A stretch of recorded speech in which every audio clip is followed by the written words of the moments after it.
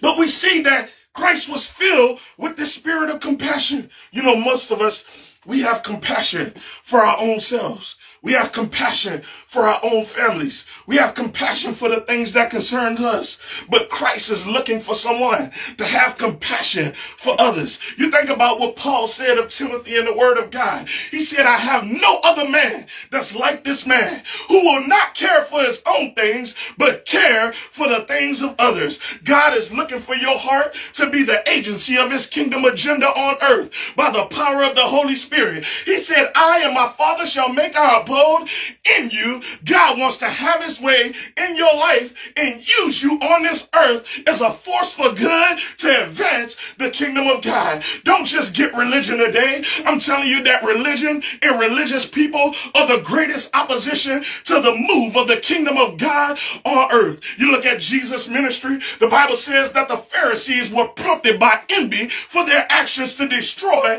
our living and risen Savior. You think about Paul the apostle, the Bible says they called him a perfect pest, a perfect menace. The religious people of that day absolutely hated him, but God absolutely loved him and made a strong man that was determined to do the work of Jesus Christ and advance the kingdom of Almighty God with an uncompromised, pure gospel, not adulterated with the filth and the garbage of this world.